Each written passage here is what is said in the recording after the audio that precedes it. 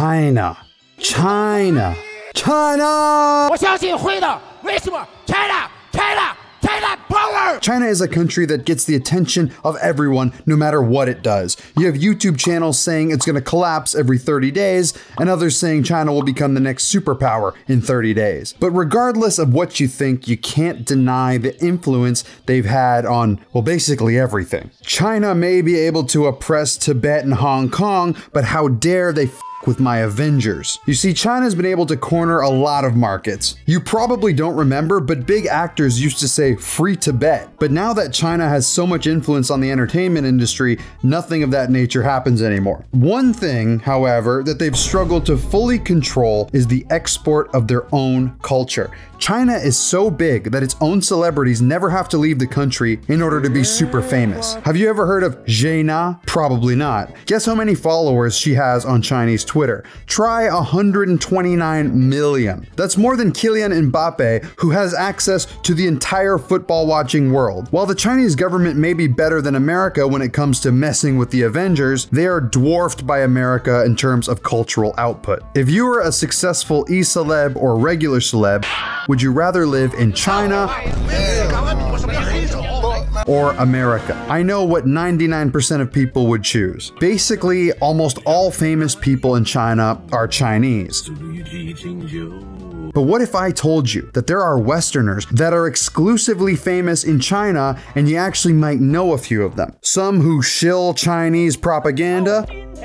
And in today's world of digital news, it's kind of hard to tell which news is good and which news is bad. Which is why I have the perfect sponsor for this video, Ground News. Ground News is a website and app that gives readers a transparent way to read the news. They give you access to over 50,000 news sources from all over the political spectrum, which allows you to compare headlines to see who owns the source and where bias leans per article. For example, let's look at this story about China. Ground News shows me this is covered by 29 news sources. You can even see the breakdown of the bias distribution and compare headlines by outlet. Look at how the left and right frame the exact same story. One of the best features is the blind spot feature, which shows underreported stories by both sides of the spectrum. I find a system like this takes the stress out of sensationalist news and helps get to the core of what's going on. If you use my link ground.news/ghostgum, you can subscribe for as little as $1 a month for the Pro plan, or take advantage of the holiday sale by subscribing to the Vantage plan for 40% off, which gives you access to all the features like the blind spot feature I mentioned. Sponsors like these not only help me and the channel, but they help an independent platform like Ground News, who's trying to make news a little more transparent. As a move to make it look like their government is the best in the world and attract others to their culture, China gets Westerners to become brand ambassadors, influencers, musicians, and basically any public-facing job. In China, they're called Baihouzhu, or literally white monkeys. Despite the name, you can get a job if you're a non-white Westerner. You just can't be Chinese or any other type of Asian for that matter. Companies in China will rent Westerners to promote themselves. But what are the qualifications for a job like the Western-facing CEO of a Chinese tech company? Maybe a master's degree, PhD? Well, apparently not much, because they don't care who you are, what your resume looks like, and even if you can speak English. You just have to be Western. It's surprisingly easy to get these jobs, as you'd imagine. I am extremely depressed. I am morbidly obese. I have no references, no work history, no education. Should mention I'm also a felon. I beat my ex-wife. That sounds fantastic, you're hired. Now let's say you're in Los Angeles trying to be an actor, but you suck at acting. You can just go over to China and be a bad actor because you speak English, as long as you're okay with playing dumb Americans with weird dialogue in movies. Yes, we all will, Edward. We all will. I will have you scalped! I will scalp you with my own hand!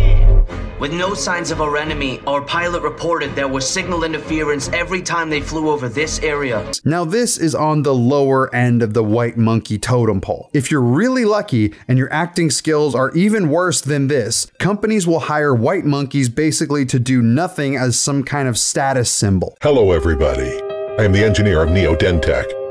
We focus on how to make our SMT machines operate more efficiently. This is definitely what you want, I assure. Yeah. As a white monkey, you don't have to speak Chinese and shock people in your local Chinatown. Hell, it doesn't even matter if you speak English, like Richard here from England. I am Richard. from England, European General Agent of the Ginger Boss.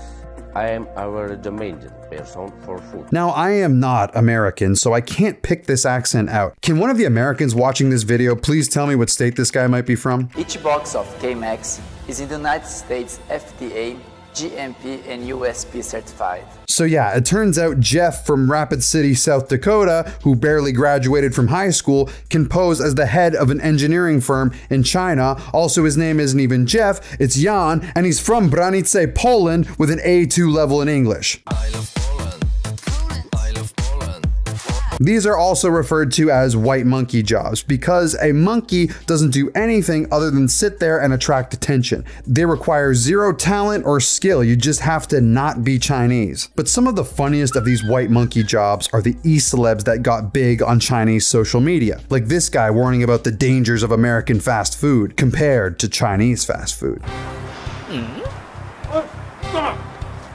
你现在在中国，中华美食这么多，这么好吃，你还吃什么洋快餐？滚！要吃健康一点儿。This is your life. Or how about this Chinese guy giving Africans money and making them dance with happiness in a scripted video? I'm not sure if this is racist, but it feels racist. Now, if I wasn't sure about that last one being racist, this one certainly is.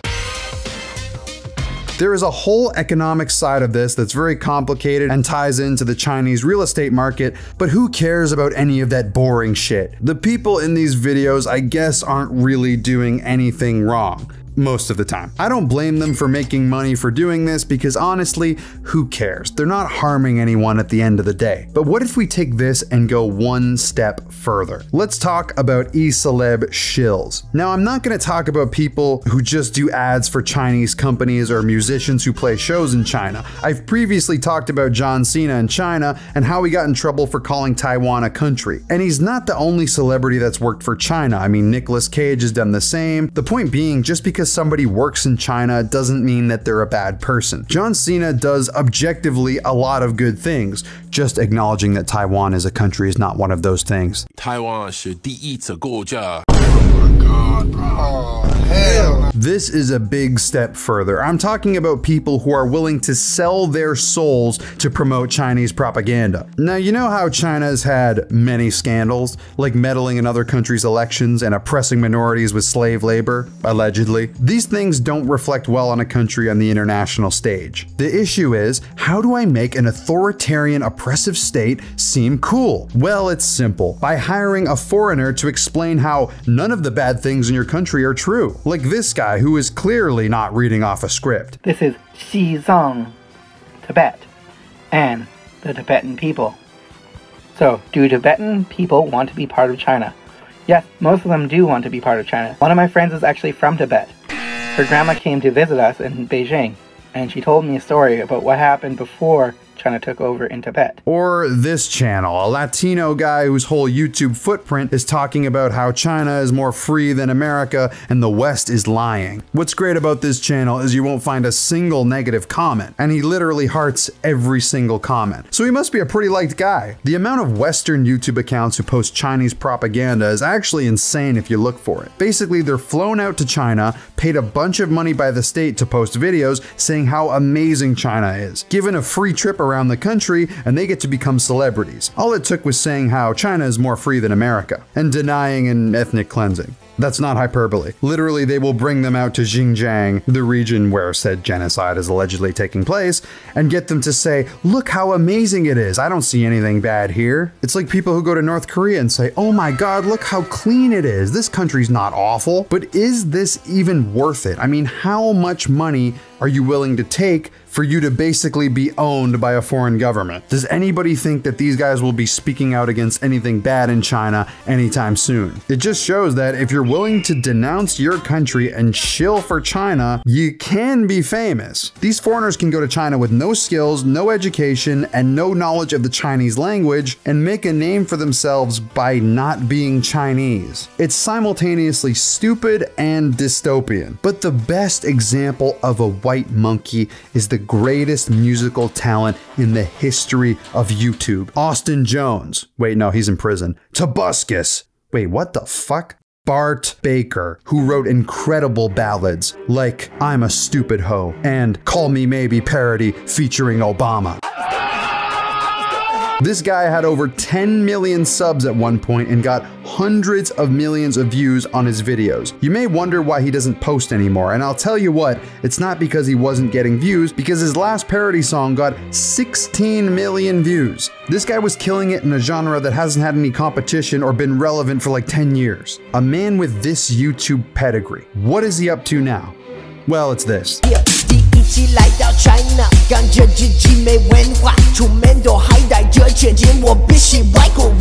This dude was one of the biggest parody song YouTubers at the time. Then all of a sudden, one day, poof, he's gone, stopped uploading. 3 years after not posting a video on his main channel, he comes back to explain everything, in which he has a filter on his face. Just thought I'd note that. Look at the monitors in the background. He explains he started uploading videos on Douyin, which is just Chinese TikTok, singing Chinese songs in English. He even gives us an example.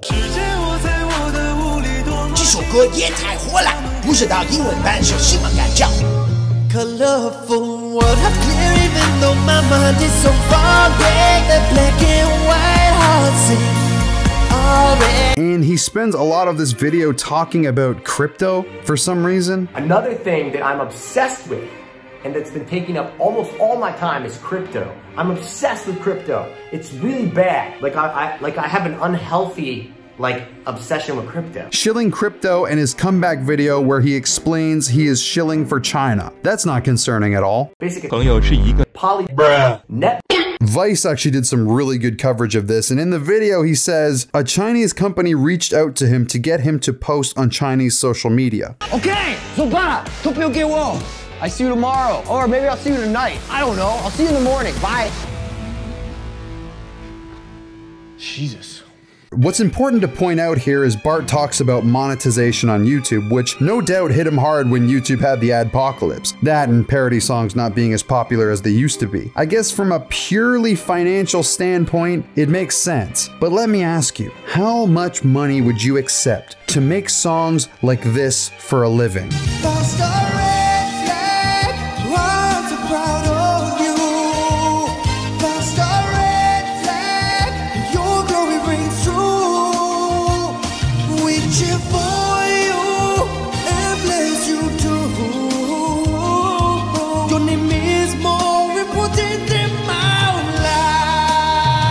They basically had him become a slave to a Chinese social media company, and here is the result. It would be funny if it wasn't so sad. There's a huge difference between this and actors who do Chinese commercials or YouTubers who pander to a casual Chinese audience. These people are literally just monkey see, monkey do. They see what's on a paper given to them by the Chinese government, and then they do it. But what's wild about all of this is it works. I mean, you have people who hate the West so much that they believe China was justified in colonizing Tibet because they were savages. I don't think China is closer to fascism than America. Go ahead. Tibet was literally a fucking feudal slave mandate,